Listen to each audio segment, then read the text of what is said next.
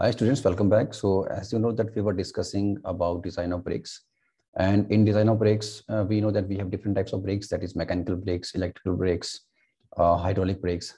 So in our syllabus, we have mechanical brakes, and in mechanical brakes also, will discuss about the design of block brakes.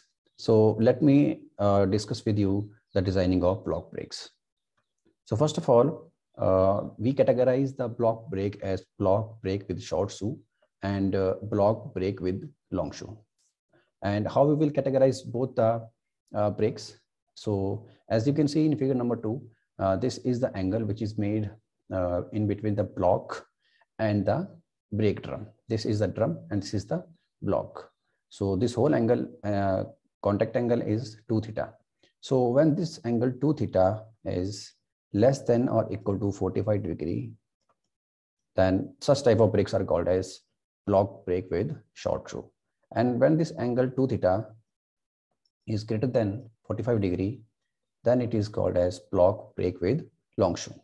So the working of this block brake is in such a way that, this drum is rotating whether in clockwise direction or anti-clockwise direction, and this is the lever.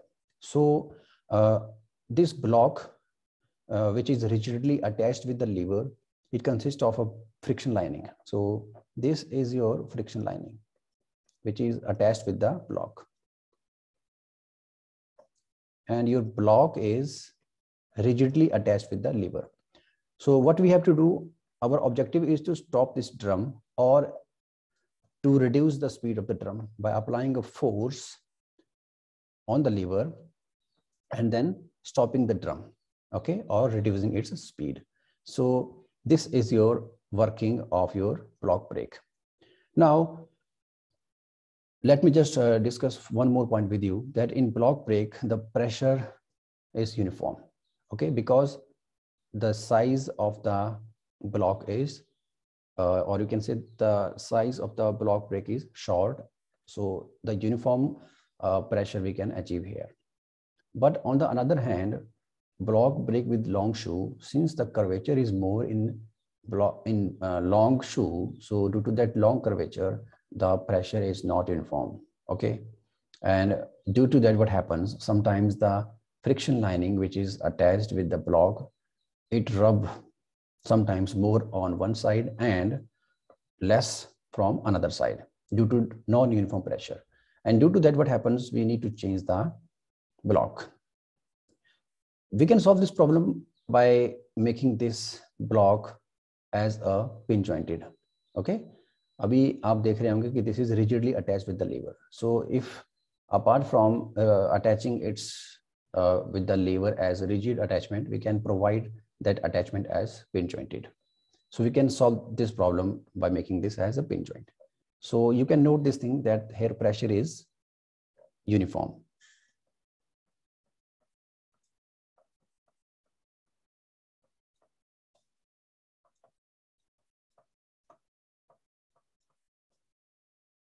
And here pressure is non-uniform, or you can say P is non-uniform or not uniform. And why this is not uniform? Due to the long curvature. It's a here curvature is less. So this is the angle here, which is 2 theta angle. So if this 2 theta is less than or equal to 45 degree, it is called as your short shoe. So I hope it is clear to you now, and the working of block brake is clear. So now let us try to find out the torque capacity of the brake, because in brake our main objective is to determine the torque capacity of the brake or the braking torque, okay. Both are the same things. So how we will do that? We will make a free body diagram of the system, which is shown here. तो ये हम कर रहे हैं अभी block brake with short shoe के respect में. So what is your free body diagram? As you know, that free body diagram is that diagram when we isolate all the elements from its surroundings, okay, and then we draw all the forces which are acting at the contact points. Now these are the forces which are shown over here. This is the contact point between the brake drum and the friction lining, okay. This is the contact point. So N is the normal force here, and mu N is the frictional force. So frictional force is acting in the opposite direction of the drum. So here we are assuming that the drum is rotating in the clockwise direction. So you can see the direction of the drum and it is in clockwise direction. So we are assuming, so this is an assumption, that the drum is rotating in the clockwise direction. So उसके opposite direction में, that is in this direction, आप देखिए इस तरफ इसकी direction है. So in the opposite direction we are applying the frictional force. So mu1 is the frictional force. So in order to maintain the equilibrium, the forces which are acting on the shoe, this is the block with shoe. Shoe basically क्या है, जो friction lining है उसको shoe बोल रहे हैं. So in the opposite direction n is applying, and at this point if mu1 is acting in right hand side, so left hand side में यहाँ पे mu1 लग जाएगा. So equilibrium की condition आपको maintain करनी है यहाँ पे. And P is the force which we are applying in order to stop the drum, and these are the distances from the hinge point. Okay, this is your hinge. Now the distances which is from the hinge, जहाँ पे force लग रहा है, so distance from the force to the hinge is your B distance, and distance where your normal force is acting up to the hinge is A, and this is the horizontal distance, and vertical distance from the mu1, that is frictional force, up to the hinge is your C. So A, B, C are 3 dimensions. So Rx and Ry are the reaction forces here. Since it is a hinge, so hinge, it means it can only revolve at this particular point. It cannot move in X direction, neither in Y direction. Okay, so that's why we have 2 reaction forces, that is Rx and Ry. So I hope this free body diagram is clear to you now. Now, considering the forces acting on the drum, okay, we are considering that all the forces are acting on the drum. So what will be your braking torque? So braking torque, from here you can easily calculate, that is mu n into this distance, that is R. Okay, so mu n into R is your braking torque. So एक तो ये formula आपको पता होना चाहिए. So where mt is braking torque in Newton mm, R is the radius of the drum, mu is the coefficient of friction, and n is the normal force. Okay, normal force always acts perpendicular to the frictional force. Remember this thing. So apart from this, now how you, sometimes it will be asked in the questions that find out the dimensions of the block. So in order to find out the dimensions of the block, as we know that if the pressure which is acting on the drum, which is acting on the block, okay, is pressure is force divided by area. So n is the normal force which is acting on the block into area of the block. So area of the block means इसकी कुछ length होगी into इसकी कुछ width होगी. So force divided by area will be the pressure. Okay, and from here you can find out the value of n as pressure into area, that is L into W. और वही चीज यहाँ पे लिखी है, n is equal to P L into W. So where P is the intensity of the pressure or the permissible pressure between the block and the brake drum in Newton per mm square, L is the length of the block in mm, and W is the width of the block in mm. So from this formula you can easily find out the dimensions of the block. Okay, and width of the block is generally in between 1/4 of the drum diameter to the half of the drum diameter. It means width of the block is greater than 1/4 of the drum diameter and less than half of the drum diameter. Why? In order to maintain the uniform pressure in between the drum and the block brake. Okay, so apart from this, if we have to find out the reaction forces, so how we will find out the reaction forces? So you know we have 2 reaction forces, Rx and Ry. Rx is acting in horizontal direction and Ry is acting in the vertical direction. So total we have 3 equilibrium conditions. One, that is horizontal equilibrium condition, vertical, and then movement at any point will be equal to 0. So now we are applying the equilibrium conditions, that all the forces in vertical and horizontal direction will be equal to 0. So देखिए horizontal direction में कौन सा force लग रहा है, Rx, और दूसरा कौन सा है, mu n. So both are in opposite direction, Rx and mu n. So we can write this as that Rx minus mu n will be equal to 0. So from here you can find out the value of Rx as mu into n. Okay, from here you can find out, from horizontal equilibrium condition you can find out Rx as mu into n. ठीक है ना, वही आ रहा है यहाँ पे. Now from vertical equilibrium condition, you can find out Ry. So how many forces are acting in vertical direction? One is Ry, one is N, okay, and another one is P. So from vertical, you can write as, मैं यहाँ लिख देता हूँ इस तरफ, for vertical, from vertical लिख देते हैं, from vertical equilibrium condition, from vertical equilibrium condition, we can write that is Ry, और P भी Ry के डायरेक्शन लग रहा है, so P, and this N is in downward direction, so minus N will be equal to 0, और यहाँ से Ry निकल जाएगा आपका, that is Ry will be equal to N, आप इस तरफ ले आइए, पॉजिटिव हो जाएगा, minus P. So Ry will be N minus P, देखिए वो यहाँ पे लिखा हुआ है.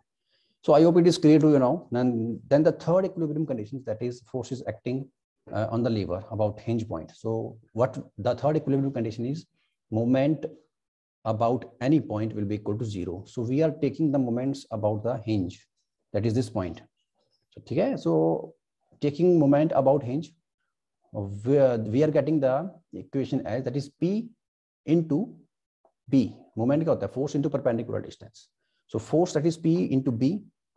This is P into B, and it is acting in the counterclockwise direction. Next is mu N into C. Again, it is in the counterclockwise direction. So plus mu N into C. देखिए, plus mu N into C. And is there any condition? Yes, N. So N is acting in the clockwise direction. So minus N into A. Minus N into A. So वही लिखा है यहाँ पे, equation इस तरह से आई. Here our objective is to find out the actuating force P, amount जो आप एक्चुएटिंग फोर्स लगा रहे हो उस ड्रम को स्टॉप करने के लिए, वो कितना होगा, वही हम निकाल रहे हैं. So from this equation now you can easily find out the value of P as this one, that is A minus mu C divided by B into N. और ये आपको फॉर्मूला पता होना चाहिए, because this formula is very very important, and we will use this formula in order to solve our questions. Okay, so you know very well that P is the actuating force here, and A, B, and C, these are the, they are the different parameters. That is distance. A, B, C are the distances, and mu is the coefficient of friction over here. Now, depending upon the value of A, B, and C and their magnitude, we have three cases over here. Okay, so let us discuss all these three cases. First case is, what will happen if A is greater than mu C? Okay, in the previous equation, if A is greater than mu C, A is greater than mu C, it means all the value will be positive. मतलब जैसे अगर 5 मान लिया और ये 2 मान लिया, तो 5 minus 2 3 हो गया. So the total value of P is positive. Okay, we can say the overall value of P is coming positive. It means in order to stop the drum, we are applying a positive force, and this is a very good condition. Means in order to stop the drum, we are applying the force. So this such type of condition is called as self-energizing brake. Okay, self-energizing brake बोलते हैं इसको. ये देखिए यहाँ पे लिखा हुआ है, self-energizing brake. Second, what will happen if A is equal to mu C? देखिए, if A is equal to mu C, what will happen? A is equal to mu C, it means सारा 0 हो जाएगा, 0 into B, तो सारा का सारा P is 0. It means the actuating force will be 0 in order to stop the drum. So this is called as your self-locking condition. It means we are not applying any force, and still the drum is getting stopped. So such type of condition is called as your self-locking condition, and this is not a desirable condition. We do not want such a brake in normal applications.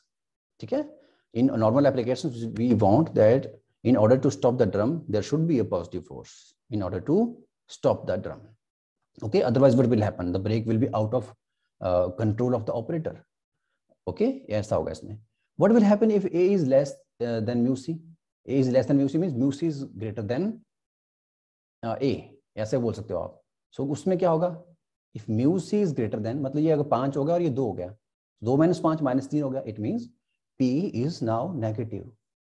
Means you are not applying any force, and the blocks are grabbing the drum automatically. ठीक है ना? Means this brake is completely out of control of the operator. Completely out of control of the operator, because he cannot apply it. So such brakes are very dangerous, and we also do not want such type of brakes. So these are the three cases which will arise from the formula, that is P is equal to A minus PUC divided by B into N, जो हमने बात करी, ठीक है ना, ये वाला formula. तो ये याद रखना है आपने फॉर्मूला, और ये बहुत इंपॉर्टेंट फॉर्मूला है. Okay, so let us move ahead now. This is the second case. What will happen if the drum is rotating in the counterclockwise direction? Okay, in previous case what we will considering that the drum is rotating in the clockwise direction. So तब वो formula आया था A minus mu c वाला.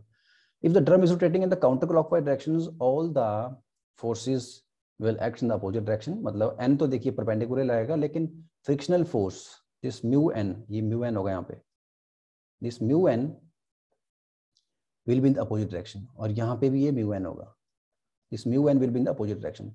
So the formula, अब आपको दोबारा drive करने की जरूरत नहीं है.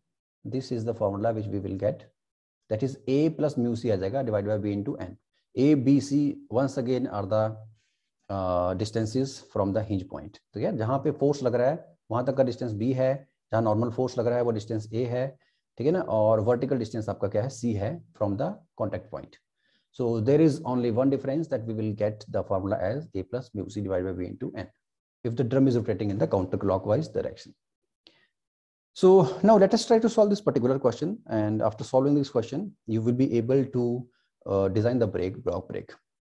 Okay, this question says a single block brake with the torque capacity of 15 Newton meter as shown in the figure below.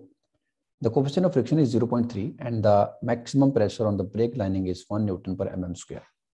The width of the block is equal to its length. Calculate the actuating force. It means we have to find out P. The dimensions of the block, and block dimensions are its length and width. The resultant hinge pin reaction. It means we have to find out hinge pin reaction, and that is resultant. Now, as we know that we have two types of hinge pin reactions. One is your Rx, which is acting in the horizontal direction, and another one is your Ry, which is acting in the vertical direction. So if we have to find out the resultant of Rx and Ry, so it will become R as under root of Rx square plus Ry square. So this will be the formula which we will use in order to find out the resultant hinge pin reaction. And finally, we have to calculate the rate of heat generated if the brake drum rotates at 50 RPM. Okay. So let us try to solve this question, and these are the magnitude of the answers which is written over here. So like, you know, the answer of first actuating force will be 93.33 Newton and 18.26 is the length. Since length and width are equal, so that's why it is 18.26 in multiplied by 18.26 mm. So it will become your area. And third, resultant hinge pin reaction will be 260 Newton. And finally, the rate of heat generation will be in watt, okay, 39.27. So let us try to solve this question and write the given conditions that we have. First of all, we have given as torque capacity of the brake as 15 Newton meter.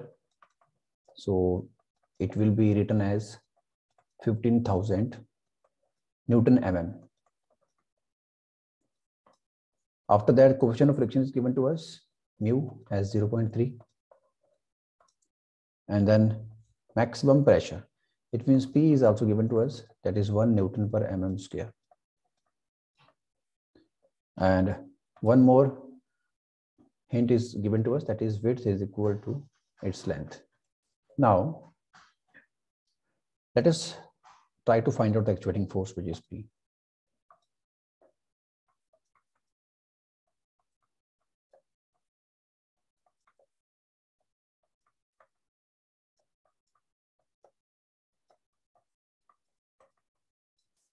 Now, as we know the formula that the drum is rotating in the clockwise direction, and the value for P will be A minus mu C. You can directly apply the formula if you know the formula, A minus mu C divided by B into N. So this is the formula. Let us say it is equation number 1. Now we will see what are the given conditions that we have. So A, B, and C are the distances from the hinge, as we know. So the distance from the force to the hinge is your B. So it means B is your 200 plus 450. So B will become your 650. mm. All the units are in mm here. Remember this thing. And B, okay, B is 650, and A is your distance from the normal force. So at your contact point, normal force will act here at this particular point, and the distance from normal force to the hinge is your 200. So we can write A as 200 mm, and C is the vertical distance from the contact point, so it will be your 60. Now we have A, B, C, and mu is also given to us. Now there is only one unknown, which is n. So let us try to find out this n. As we know that your torque capacity of the brake is given to us, which is mt, and we know this torque is a frictional torque, is frictional force into drum radius. Okay, so from here you can calculate your n as mt divided by mu into r. Okay, so mt is the torque capacity of the brake, or this is also called as braking torque. So from this formula you can easily calculate the value of m, and we know mt is 15,000 Newton mm, mu is 0.3, and drum radius is already given to us. You can see in the figure as it is 150 mm. So when you will solve this particular equation, you will get the value of n as 333.33 Newton. What is n? N is a normal force. So the unit of force is Newton. Okay, so remember this thing. Now from equation number 1,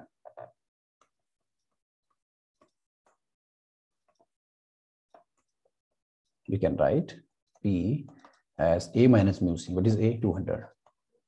200 minus 0.3 into C is 60 divided by B, which is 650, into N.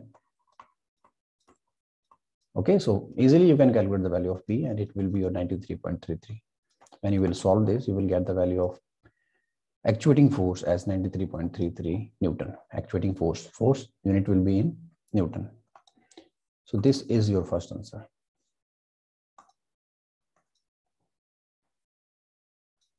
Okay, this is your first answer. Now let us try to find out the dimensions of the block. Okay.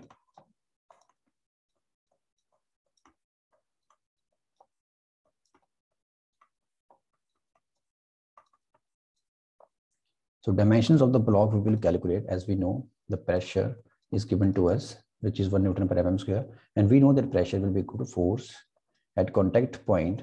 The force is your normal force divided by area of the block, which is L into W. So you can write this as 1 is equal to N, which is 333.33 divided by L into W. So width is equal to block. So width is equal to length. So you can take length as width. So W into W, it will become W square. So from here you can get the value of W square as 333.33, or you can write W as under root of this value. So when you will solve this, you will get 18.26 mm. Since length is equal to width, it will be equal to 18.26. Both values will be same. So this is your second answer.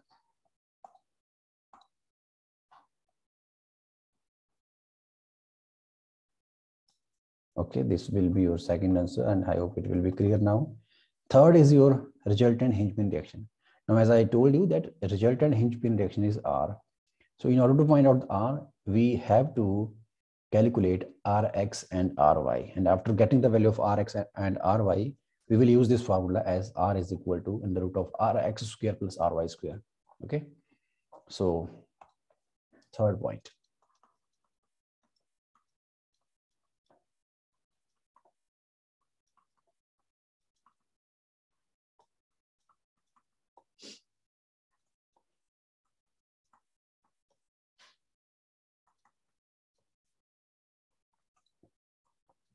Now, as we know, I already explained you while we were discussing about torque or capacity of the block brake with short shoe, and we draw a free body diagram over there, and we find out this Rx as mu into N.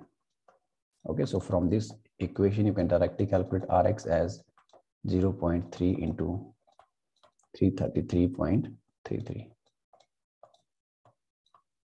Okay, so it will be your 100 Newton, and your Ry will be equal to N minus P, and it will be 333.33 minus your P will be 93.33.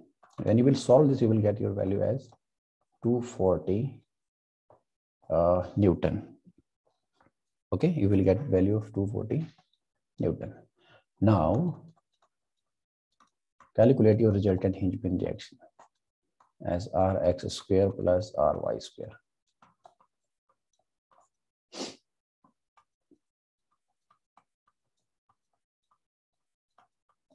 So it will be 260 Newton. So this is your third answer. Okay. So let us now try to solve the final result, which we have to find out, that is the rate of heat generation.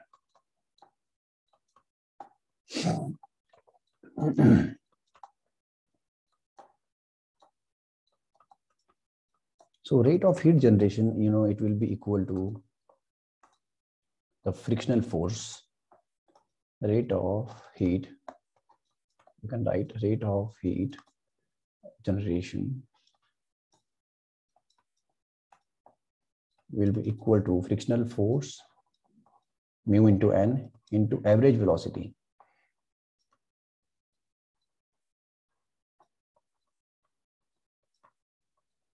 Okay, average velocity. So mu into N, as we know, we have mu and we have also N. Now we have to find out the average velocity. And average means we have to take the average of initial and final. So initial, let us find out the initial velocity first. So initial velocity, as we know that the drum is rotating at 50 RPM. So it has some angular velocity. And in order to find out this velocity, let us say it is V1, we know that it will be R into omega. R is the radius of the drum. Further, we can write this as R into omega will be 2 pi N by 60. Okay, because it has some angular velocity. So if you further now solve this particular equation, R is the radius of the drum, and radius of drum is, as we know, 150 mm. Okay, 150, this is in mm. So velocity, as we are calculating in meter per second, so convert this 150 mm into meter, because we are now calculating velocity in meter per second. So it will be divided by 1000. Okay, into 2 pi N. N is the RPM of the drum, which is rotating at 50 RPM. It is given to us. Divide by 60. Okay, when you will solve this, you will get the value of V1 as 0.7854. Units will be in meter per second, because we have already converted this particular mm into meter. Okay, so this value is in mm. If we divide with 1000, it will converted into meter. And what is your final velocity? Final velocity, as we know, we have to stop the drum by applying a force P. So final velocity, that is V2, it will be equal to 0. So we can write, therefore, average velocity will be equal to V1 plus V2 divided by 2. So it will be 0.7854 plus 0 divided by 2. And when you will solve this, you will get value as 0.3927 meter per second. This is your average velocity. So now we have got the average velocity.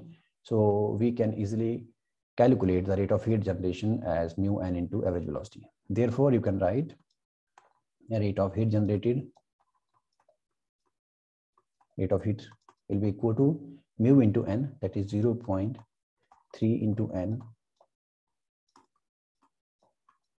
this is mu into n, into average velocity, that is 0.3927 meter per second. So you will get your value as 39.27. 39.27. Okay, it will be in Newton meter per second, because velocity is in meter per second. Frictional force will be in Newton. This is meter per second. So Newton meter per second. And Newton meter per second को आप लोग watt भी लिखते हो, और it will be equal to 39.27 watt. ये भी कह सकते हो आप. So this will be your answer, and we have find out all the values which were asked to us, that you have to find out the actuating force value. After that, you will have to find out your dimensions of the block, then resultant Hinge-Pin reaction, and the rate of regeneration. So I hope this question is now clear to you, and the block break with short through designing will also be clear to you. And if still you have any doubt, you can ask me and you can text me. So thank you so much.